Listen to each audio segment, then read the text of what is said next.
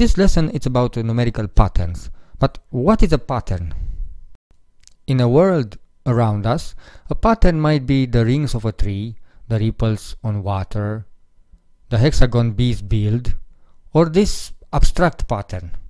Everything is a pattern because everything has some repetition on it. A pattern is something that repeats. A model, something that repeats using a rule. Let's see now what a pattern is from the mathematical point of view. I'll generate some patterns and you'll see what I mean. The simplest pattern can be just counting. But it's boring, so I'll just count only even numbers. Those are patterns. Let's see something more interesting. For example, begin with 0 and 1. Add them up. That will give us 1. Add the last two numbers. 2. Add again the last two numbers. 3. Add again the last two numbers. 5. You see, the rule is add the last two numbers. It's a simple rule, but it makes a wonderful pattern. You'll see. 8 plus 5 is 13, and so on. Now this is a pattern invented by the mathematician Fibonacci. So what, you'll say? Well, you can draw with this pattern something wonderful, though you have to know a little more math to do it. It's called the Fibonacci spiral. Another interesting pattern is how we arrange some steel balls to form a triangle. First triangle and the smallest one is 3. First number from our pattern is 3. The second triangle is 6. It's using 6 balls. The next one is 10. You see, you cannot form a triangle with numbers less than 10 other than 3 and 6. This number have a signification. Let's continue.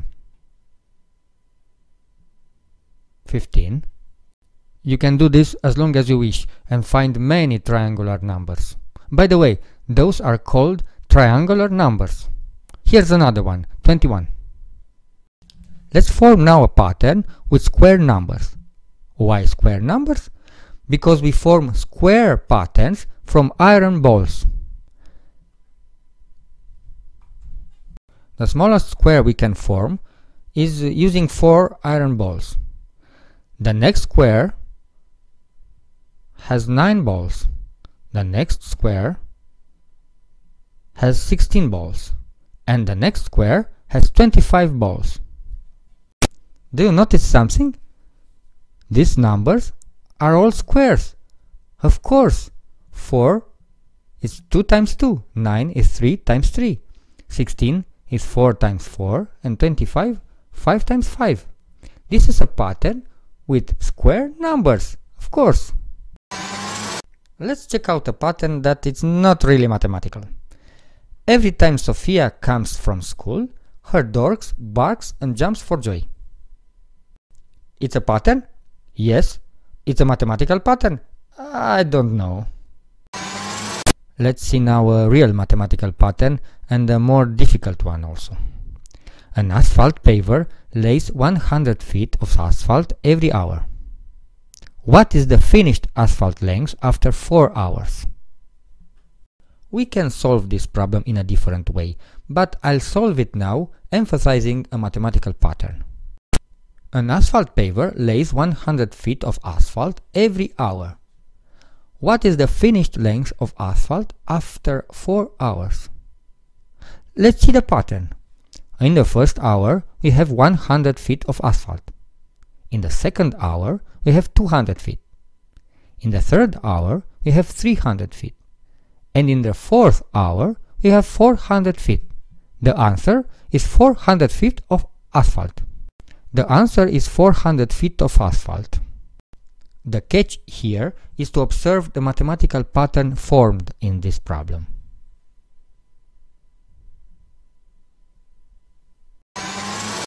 Generate a numeric pattern using the rule add 1 to the double of every natural number smaller than 10. First, we have to find all the natural numbers smaller than 10. Here they are. Then, we have to find the double of every natural number smaller than 10. That's easy. Double of 0 is 0, double of 1 is 2, double of 2 is 4, and so on. Next, we have to add 1 to the double of every natural number smaller than 10. So we have to add 1 to the numbers we already found. 1 plus 0 is 1, 1 plus 2 is 3, 1 plus 4 is 5. This way we found our pattern.